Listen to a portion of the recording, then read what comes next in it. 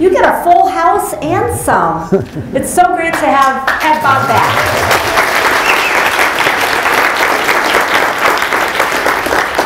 So good afternoon, I'm Gretchen Spreitzer. I'm the faculty director of the Center for Positive Organizations, and we're thrilled to have this very special workshop today with Bob entitled Becoming Who You Really Are, Learning to Do What Organizations Cannot Do. We especially welcome any of you who are here for the first time. If you're here for the first time, will you raise your hand? Great, wow, it's wonderful to have you. We hope you'll come back. For those of you that are watching on the live stream, we welcome you too. And we encourage you to share that this will be archived on our center website. If you have nuggets you want to share with other people. And again, we encourage you to come back again for a future session. I'll tell you a little bit about those at the end of today. So as the Center for Positive Organizations, we're really trying to do the science to understand how to make organizations great, how to help people develop their full potential, and how to help organizations be generative forces for good. I'd like to acknowledge our sponsors. You see, well, there's another slide that comes up. You'll see some of them there. Two of them are right here in the front row here, Paul and Diane Jones, who have been longtime supporters of Positive Links.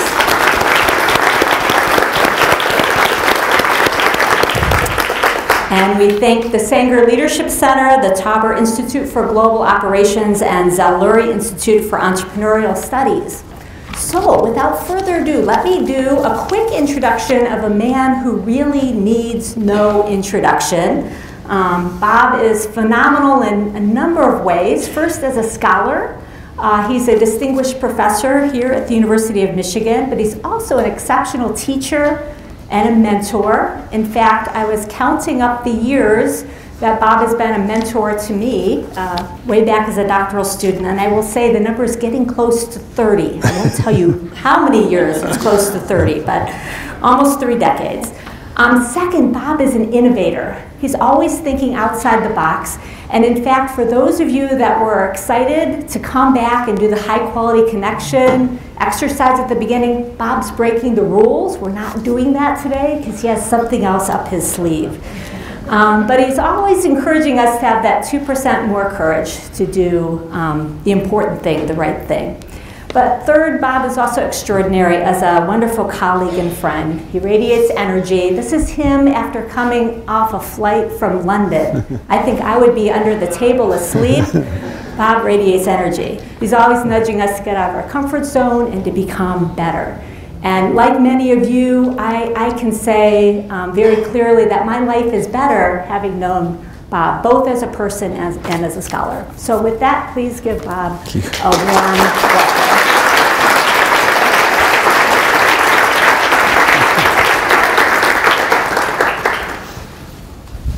Thank you very much.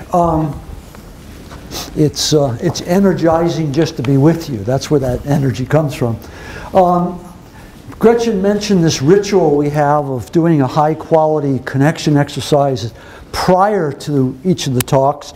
I asked her today if we could do it as part of the talk and do it just a little bit differently because it fits what I want to accomplish.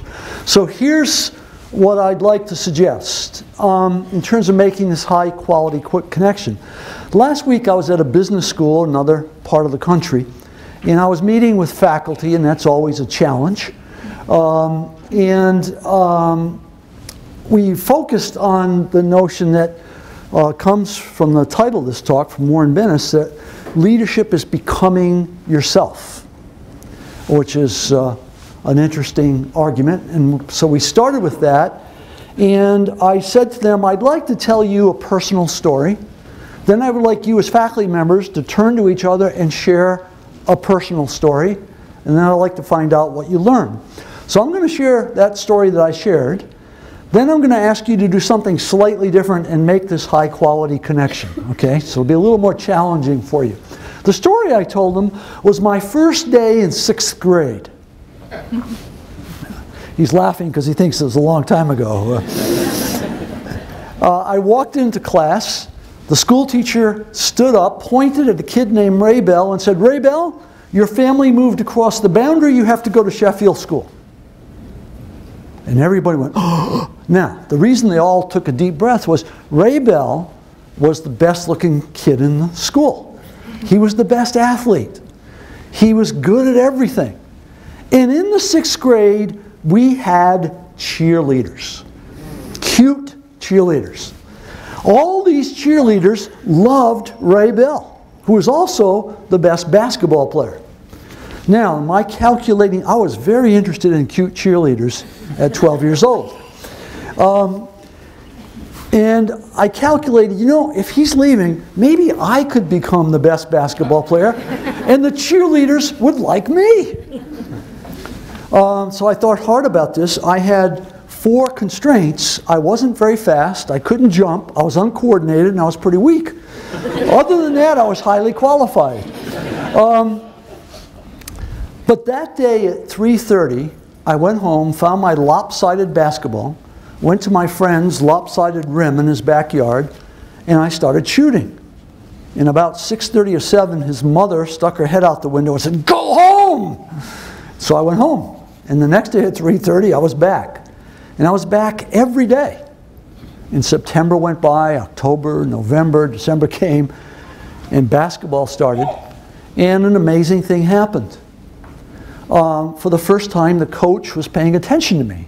And I started on the starting team. And then the first game came, and I was the high scorer. And as I was the high scorer the next, I was the basketball star. Now the interesting thing is that the cheerleaders were not one bit interested. Zero, right?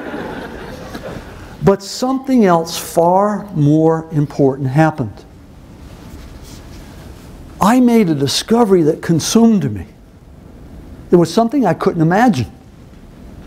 I had declared a purpose to myself, and I went out and worked at it with intensity, and I became a new person. I found capacities that I didn't have before. And it was absolutely stunning. I could change the world. In my neighborhood, no one believed that. That was an incident of enormous consequence in my life. And it changed all kinds of things for me. For example, my position was point guard. Point guard's job is not to be the star, but to make everyone else better. And as the time passed, that ego thing kind of disappeared. And I discovered something that was incredibly satisfying. So I turned to these faculty members in this business school and I said, now tell your story, whatever it is, to the person next to you. So they did. And I'd like you to think about your story. What moment in your life did you most become who you are? What was that? Now, when they were finished, I said, what did you learn? Now, I want to share with you what one of these people said last week. And then I'm going to ask you to pick the sentence of his statement with which you most resonate. Of all the sentences up here, which one do you care about? And then I'm going to give you an assignment based on the sentence you pick. All right? So this is important homework here. So here we go. This is what he said. What I currently believe about myself does not capture who I really am. That's an incredible sentence. We could spend an hour on that. I become myself when I'm challenged, engaged, and fully focused. I become myself when I stop living in fear of what I can become. And I begin to bring all of myself to the people in front of me. I discover who I really am when I'm growing into a better version of myself. When my potential is being realized, I feel whole, authentic, and unafraid. My perspective changes, and thus the world changes. I become more aware. I see possibility. I feel hope. I'm more courageous. I'm willing to say what I really feel and more willing to hear what others really feel. I think we could write a book about this paragraph. Now, I'm going to give you 5 seconds to pick your sentence. In that paragraph, what sentence most resonates with you? So you got 5 seconds.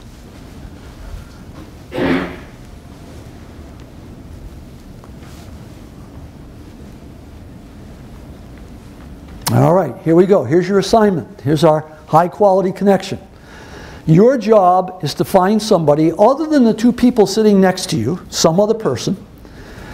I want you to say to them, hi. I don't even want you to take time to tell your name. I want you to say, here's my sentence. Share it with them. What's your sentence? He shares his sentence. And then you got about 40 seconds to talk about how those two sentences connect up. What do they have to do with becoming yourself? Okay? Ready? Go.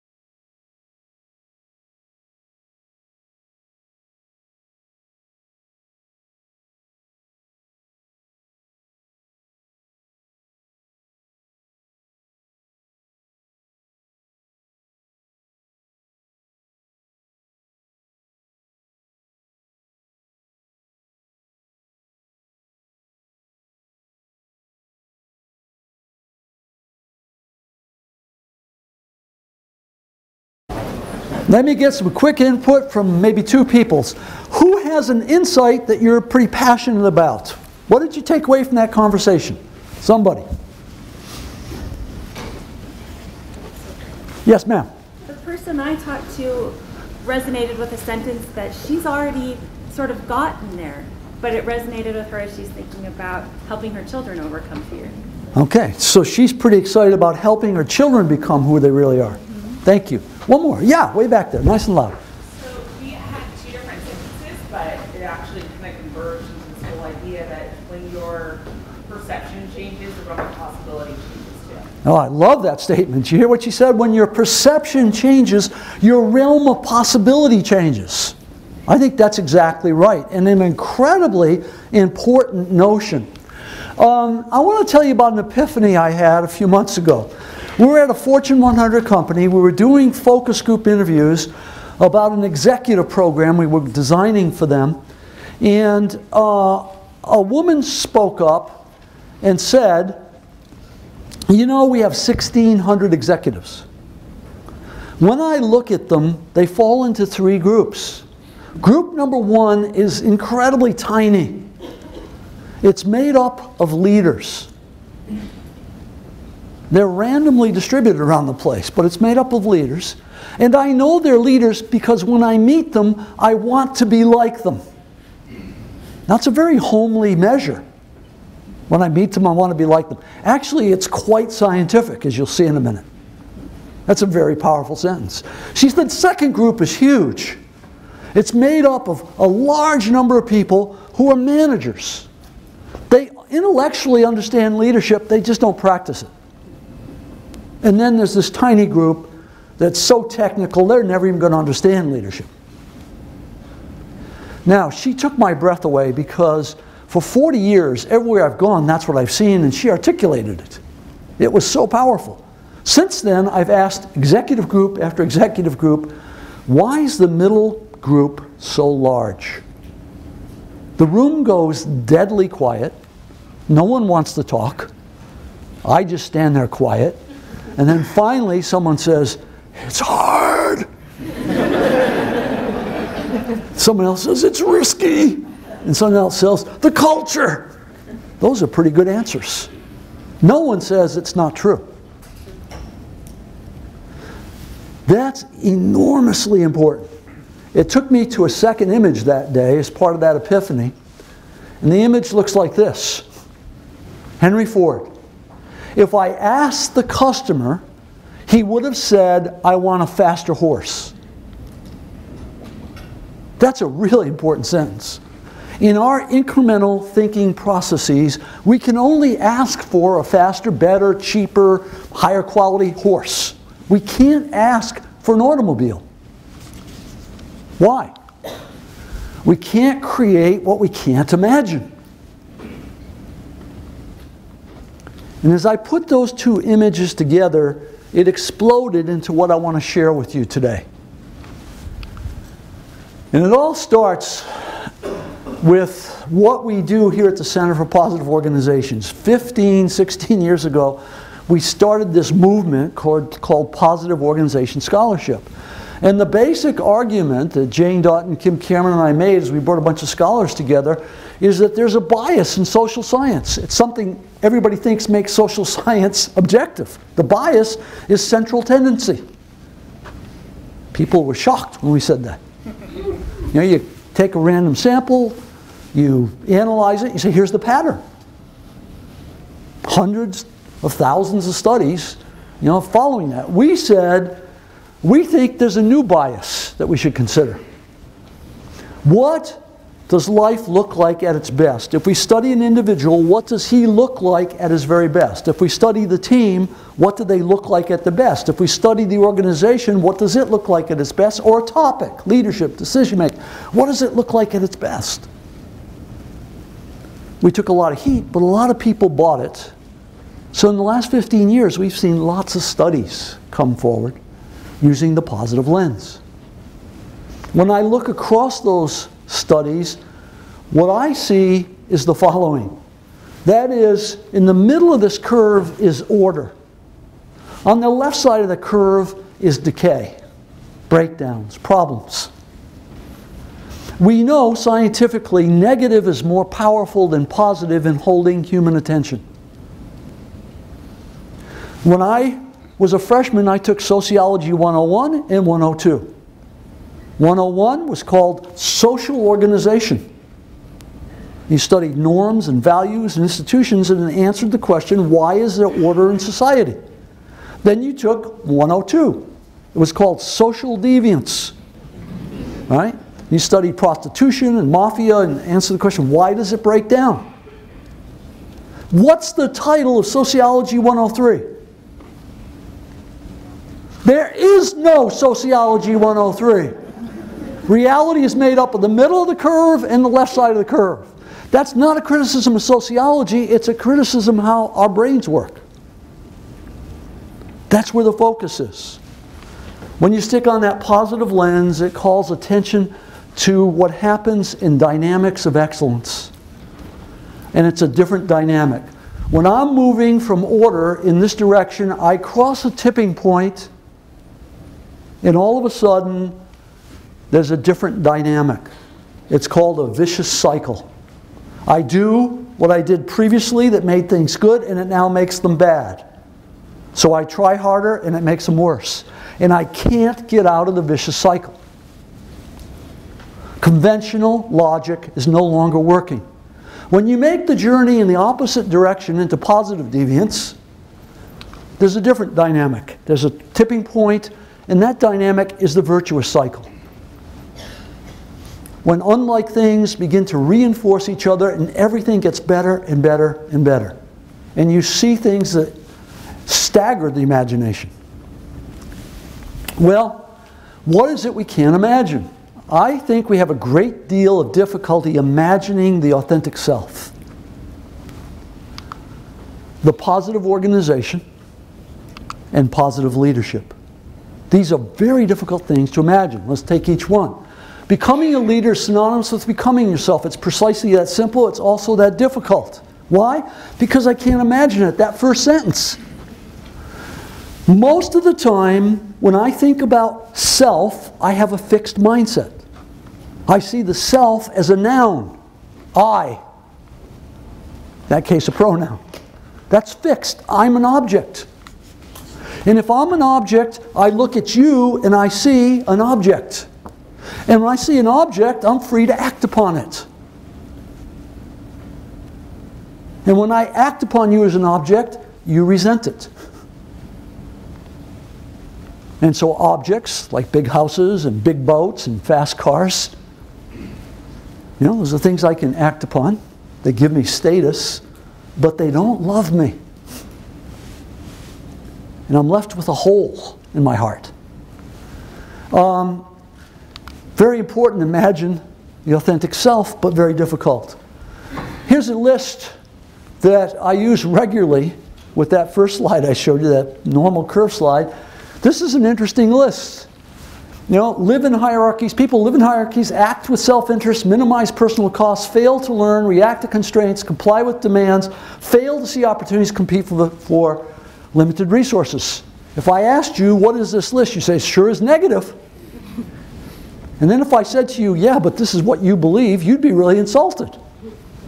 Let me just say, this is what you believe.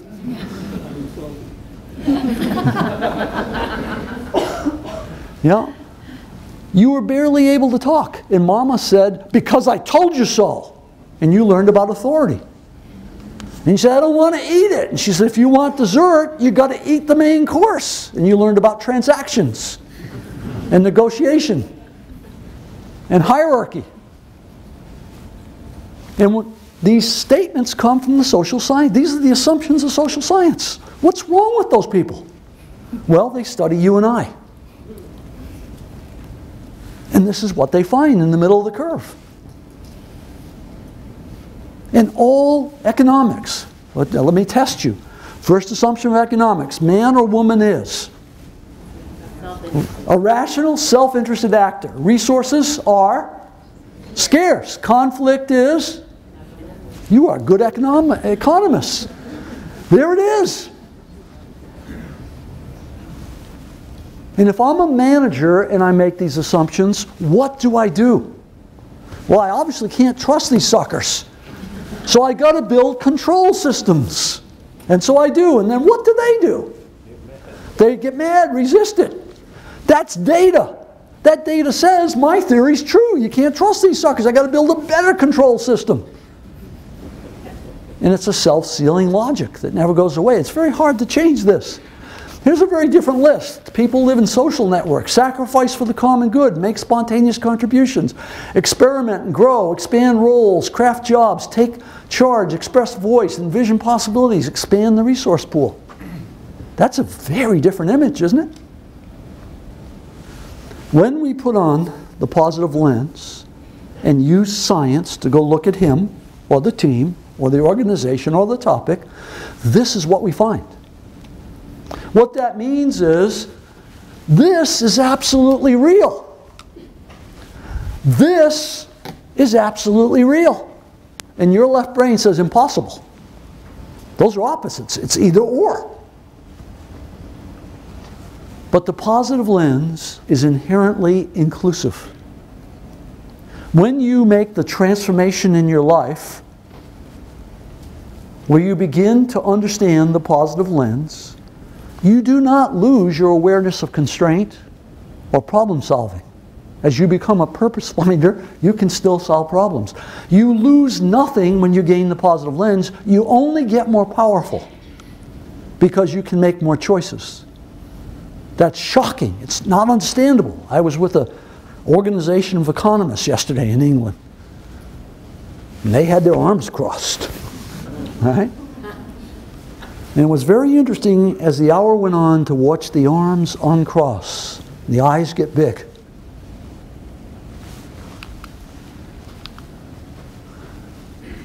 When we find these dynamics, we find people committed to the common good. And new patterns emerge. Now, I want to take you through the notion of management and leadership. This is very important. Managers solve problems. They live in front of machine guns. It's absolutely intense all day long. They restore, by solving problems, we're restoring order. That's a key phrase. They do logical analysis and then they use rational persuasion. Here's what the analysis says. Buy my investment product. Formal authority and legitimate direction. See, I hold the position, I'm the boss. It's legitimate for me to tell you this. And it's about making hard decisions, being decisive, and getting measurable results. Now, the interesting thing about that is the manager is an extension and a preserver of the culture. The culture is a very powerful collective expectation system, and it governs. And what managers are doing are preserving the culture. The culture is inherently a self-preserving mechanism to start with. In contrast to that, we know from science that there are 4 factors that make up transformational leadership. Transformational means I can change the beliefs of one person, or I can change the culture, the collective beliefs. That's what leaders do. They make the world better by changing belief systems. And there are 4 things that predict that. The first one is individualized consideration. My boss knows me and cares about me. Number 2, idealized influence. This is the hardest one to understand. My boss models virtue. Selfless, committed to the common good. Models virtue, attracts me to that virtue. That flies in the face of all economic thinking. The kind we learn from Mother. Violates our paradigm.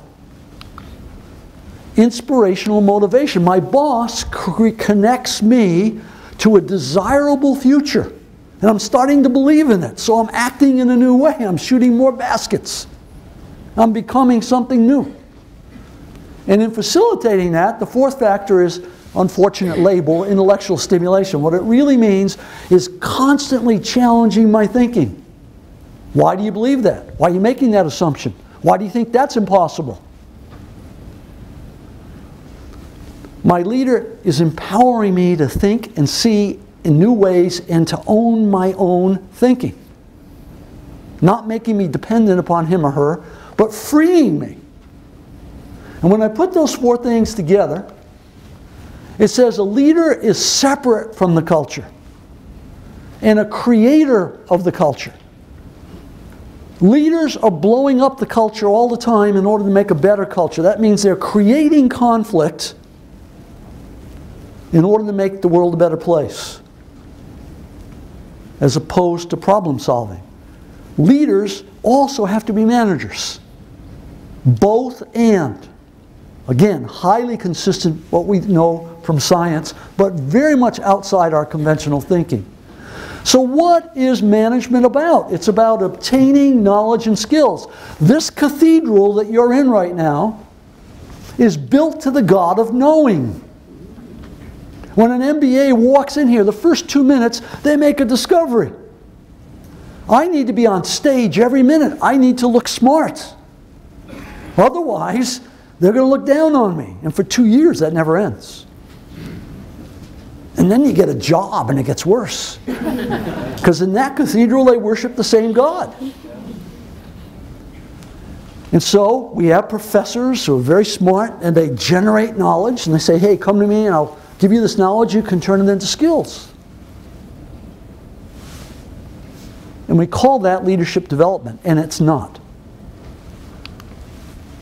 Leadership development is becoming yourself. More specifically, it's about obtaining moral power, attractive power, idealized influence. And that's unthinkable in this cathedral. We don't even know how to talk about it. So she says, oh, we only have a few executives that are leaders, and then we have all these people who are managers. Why? Oh, it's hard. It's risky. Culture. What an interesting thing to put together and think about. So what can we not imagine? We cannot imagine or advocate the development of attractive moral power. Sounds like a small statement. I think it's huge. Let me try to defend it. What's the current approach to leadership development? Well, research tells us that it's all about knowledge and skills, and there's a 15% return on investment. If you come to us and give us a few $1,000,000 to train your 60 top high potentials, you get a 15% return on investment. That's pretty good. There's a significant correlation given that. It's a weak correlation, but significant. Leadership training actually does have positive impact. But what about the other 85%? There's something we call the Monday problem. You know, Kim Cameron and I can spend a week, in fact, in this very room, with groups of executives, and they eat up positive organization scholarship. They sit on the edge of the seats for 5 days. And we say, what are you going to do when you go home? Oh, they say. That gets really scary. Because they know on Monday morning there's going to be 500 emails waiting for them. And an angry boss. And 2 dissatisfied clients. And the list goes on. And by Monday afternoon they can't remember Kim Cameron or Ann Arbor, Michigan. They're back in the real world. Now the interesting thing about that is that culture eats leadership development for breakfast just like it eats strategy for breakfast. Those 500 emails are the beginning of that process. That suggests something absolutely paradoxical. The culture of the organization, which says, go develop leaders, destroys leadership development. It eats it up. Why is that middle group so big? Because, well, let me just stay with this for a second. Effective leadership development. In 1977, we got the first theory that was very controversial.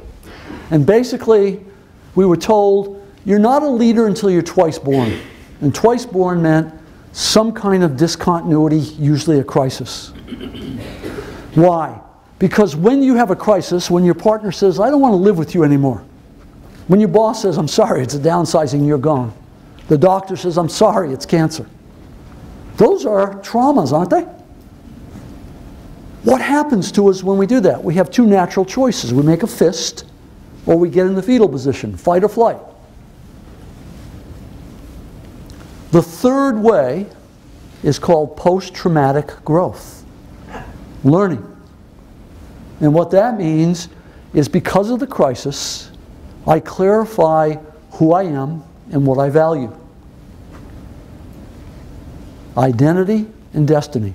And the moment that happens, I get out of the fetal position, I start to act, I become empowered.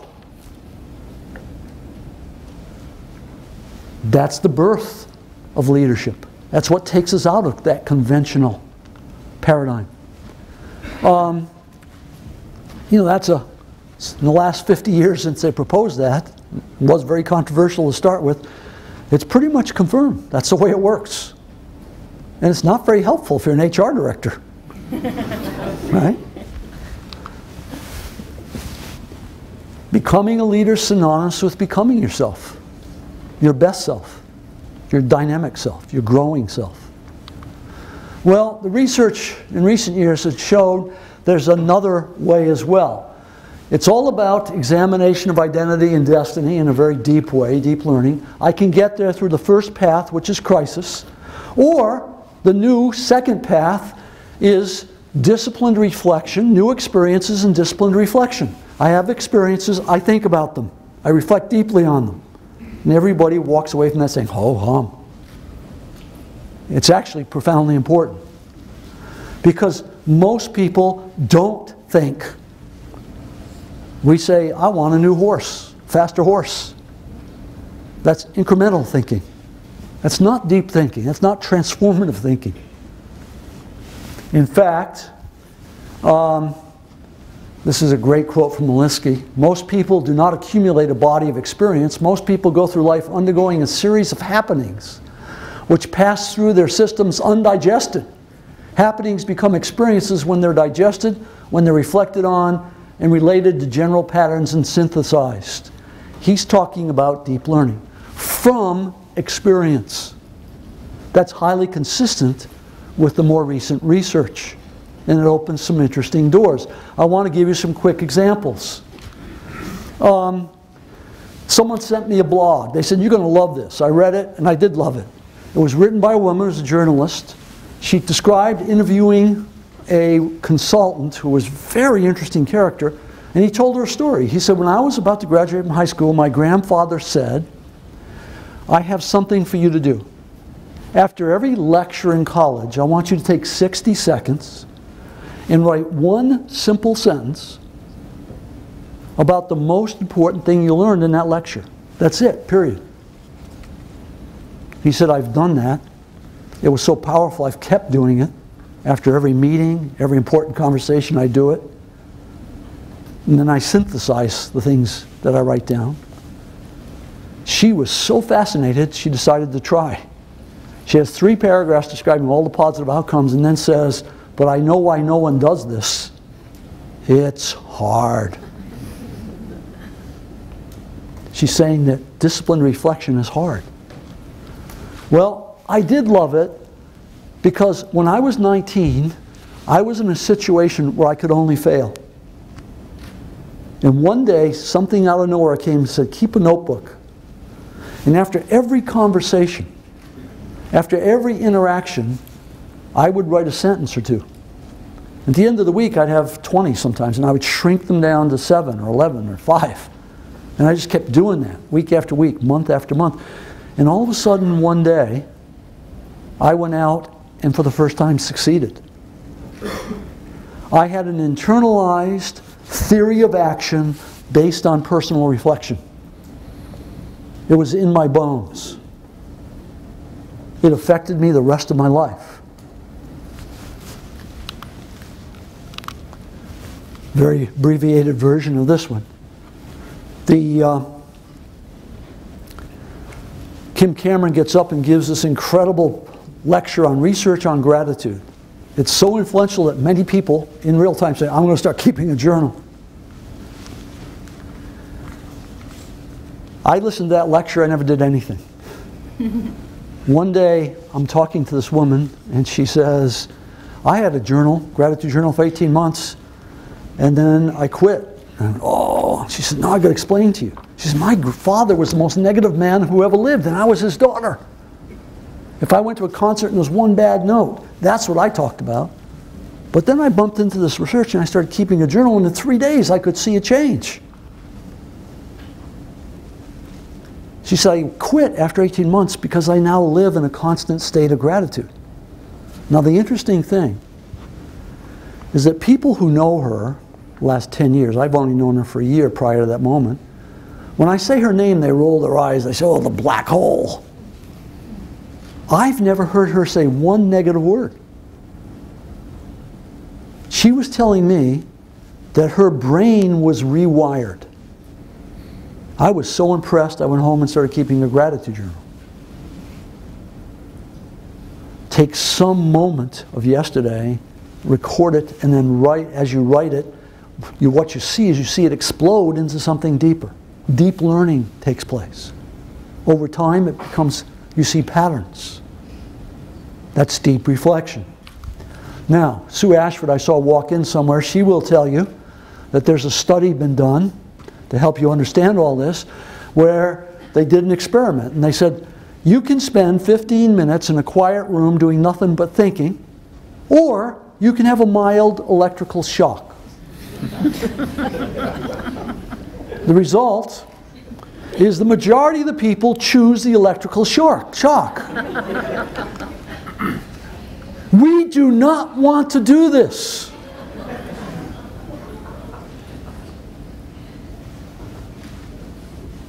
That is so important. Well, we want to do a little experiment with you. In trying to put all that together, part of that epiphany was a new strategy. So I spent the summer making 100 video clips, 3 minutes each. Each one is a story, a parable that's real about leadership. And we're putting a program together in executive education. The production process is starting to move fairly rapidly, and I think will be done in probably early February. But basically the way it works is it's 100 days of leadership development. Every morning you get an email and there's a 3-minute clip attached. You watch the clip and then you ask 2 developmental questions. As I consider this clip, what principle of leadership comes to me? Not what did Quinn say in the 3 minutes, but as I listen to myself and my conscience, what principle of leadership comes to me? Principle is a very important notion. The reason the conventional mindset works is because we're all context-driven. We make political compromises. We condemn the politicians while we imitate them.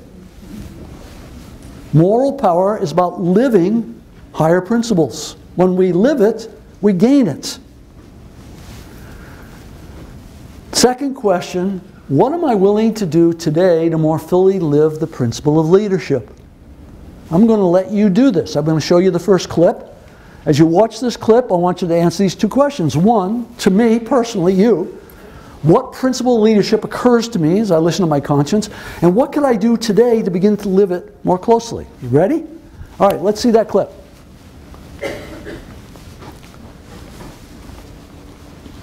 I was visiting a Fortune 10 company. We were designing a leadership development program for executives. We were doing focus group interviews.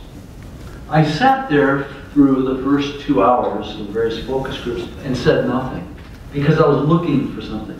With 5 minutes left in the last focus group, it suddenly came to me. I finally spoke up. I said, I'd like to ask a question. If you answer this question, you'll probably shape the program we're designing, but you'll probably also alter this company. Well, that caught their attention. I said, here's my question. What is the one thing that keeps you from being a great leader? The room went deadly silent. 2 people asked for clarification of the question. Finally, one woman spoke up.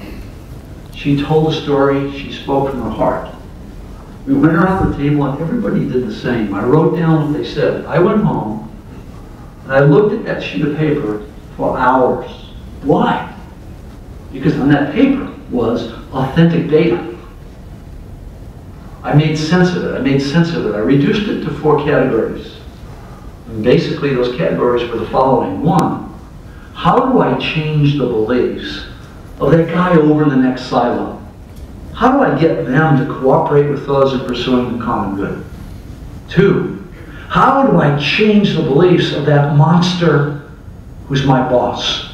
How do I get him to let me do the thing I think is right? 3, how do I get my people to fully trust me? Finally, how do I get myself to do the hard things I need to do? Now, across those 4 categories, there's a common denominator. The denominator is belief. How do I change the beliefs in the next silo? How do I get my boss to change his beliefs? How do I get my people to change their beliefs? How do I change my own beliefs? Now that's a tremendous challenge because you and I know what's right. And over time, what we know is right becomes dysfunctional. If we are fully conscious and aware and learning, we're constantly discarding old beliefs and replacing them with new, more powerful beliefs. 2 days later, I sat with the CEO. I told the CEO that story and said, I think that story tells me what it is you're trying to do. The CEO said, what's that? I said, you're trying to turn a knowing company into a learning company. The CEO almost came out of the chair. He said, that's exactly right. You see, that's what every company needs to do. Every organization needs to do. The natural inclination of human experience is to rely on what we know and to avoid the work of learning.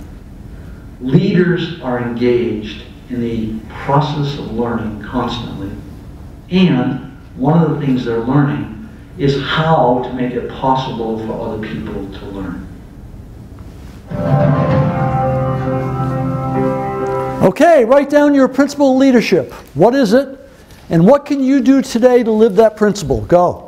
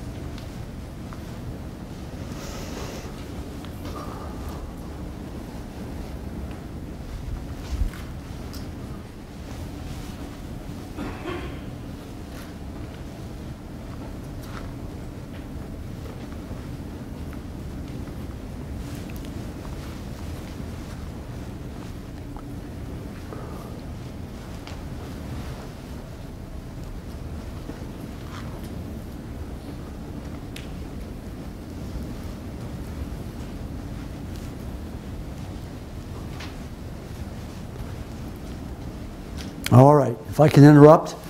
My guess is there's very little overlap. Very different principles written down. And very different actions written down. And they're customized to you. And you just controlled what those were. So basically the way this program works is there's a daily clip like that one. And then those 2 questions. And you're asked to do what you just did. Then at the end of the week, you're asked to do a quick review. I set 5 objectives. I said I was going to do something. What was most successful? As you look at your 5 experiments. You write that one up in a paragraph and you share it in your digital community. That is, you don't do this alone. Let me talk about that. In that digital community, it can be grown in an organic way. Someone can come here as an executive, take an EE course, go home and say, I'm going to do this with my people. Let's design this together, the 10 of us. Or it can be done in a very different way, a designed way, at HR or CEO level or whatever it is, saying, we're going to do this as an entire organization. Go through those 100 cues together. So on the 5th day at the water cooler, we're talking about the story from the morning. It's now part of our culture. We could do that in any number of ways. We said we're going to do it in this division. We're going to do it with the top executive team for 20 days, and then we're going to stop and evaluate what's happened, and then they're going to design it for this division or that unit or whatever it is. There's an infinite number of ways to slice and dice that design process, but there's an invisible transformation that follows. It's very hard to see, but very powerful and important. If you start to do that, if you have those digital communities and you're sharing, leadership development transforms into cultural change. As you share your successes, you say, well, I wrote this principle, and on Thursday, I went and confronted the boss. And John reads your paragraph. And John says, Becky confronted the boss? She can't do that. But if she did, maybe I could be more courageous. And what happens is contagion. Virtuous contagion. People seeking the common good, going outside of their political fears. And now we have cultural change from the bottom up. It's not controlled, it's not designed, it's not handed down. We have people leading. And we have random patterns of goodness coming up the system. That process is emergent. And we never think like that. So what's this all about? I see the following payoffs in this process. One is for the participant. I get to own my own leadership development. The organization is not going to do it for me. It can't. They can do a lot of management development, but they can't even conceive of what we're talking about. It's not overwhelming. 5 minutes a day, 100 days to get me started. And that may turn into a habit. Now, for a bunch of people, it's not. They're going to quit. They're going to say, this is not for me. But there's also a bunch of people who are going to stay with it. At the end of 100 days, where are you going to be? You're going to be into deep learning, into creating new experiences, reflecting on them, and becoming who you really are. We're going to change that middle group. For the company, instead of spending $60 million on this huge leadership program for the high potentials, for a very small amount of money, $300 a person, I can reach huge numbers of people in my company. I can deal with the Monday problem. If I'm an HR person, I can now say to the CEO, not only going to spend the money to send them to Michigan, but when they come back and they hit the 500 emails, we have a way to get them to really grow. That's a big return on investment.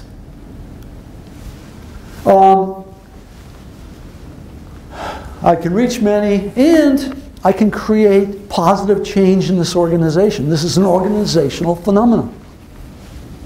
That turns the HR person into a hero. For our executive education people, this is something they can do with every client. People in public programs, people in our custom programs. We can take it out of exec ed and go to the alumni of this school, undergraduate, graduates. It's a very wide application. Now, what's the vision? My vision is this. At the end of 3 years, if this is successful, I want to reinvent it. I want to eliminate Quinn and bring in the stories of all the faculty, the very best stories, and maybe it's 200 stories. I don't know. In other words, we're going to make it better and sell it not for $300 a person, but $1 a person. Because we want the process to go to every supervisor, every manager, and every executive on the planet in Africa, where they can't afford it. I want it to go to North Korea, to China and Russia. Why would I want to make them better? Because as I look at what's happening every single day, we are moving headlong into disaster. We get smarter and smarter and more technologically powerful, and it's just a matter of time. The only hope we have for this planet is to move people quicker into true leadership, into moral power and concerns for the whole. And so my desire is to see that go to everyone. We're out of time, so I'm not going to have you do that closing exercise. But I just want you to know this is something I'm very passionate about. I have enormous hope that at the Center for Positive Organizations we can start a process that spreads across this planet and makes a huge difference. I hope that there's some ideas that have come to you personally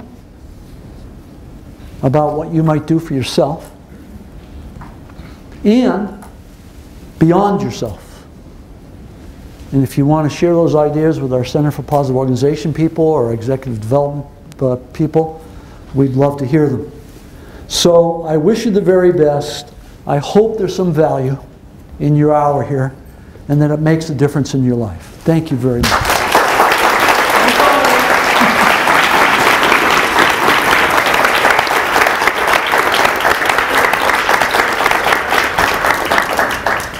Bob, we have a token of appreciation for your talk today. Very inspiring. It's a positive spiral because you are a person that's always creating and energizing positive spirals.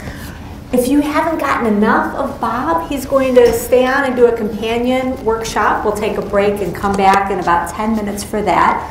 Come back in January. We have Raj Sisodia, the co-founder of Conscious Capitalism, with us. I think it's going to be a great talk. That's on January 29th, back up on the 6th floor of our Ross building. So with that, take a quick break. Those of you that have to leave, those of you that you can stay, we'll get started in about 10 minutes with that. Thank you.